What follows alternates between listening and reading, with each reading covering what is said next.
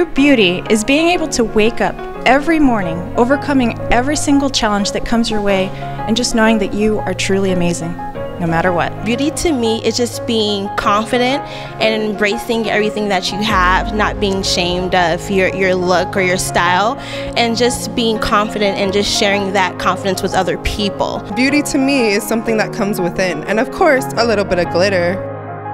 Beauty is having the strength to believe in yourself and all you offer, knowing that your body is your temple and you rock it however you want to because nobody else has what you have.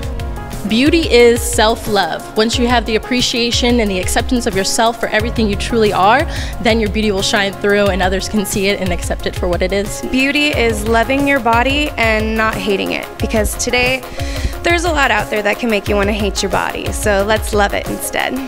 My idea of beauty is a combination of things. It takes a little bit of intellect, but also confidence. And a combination of that, no one can tell you you're not pretty.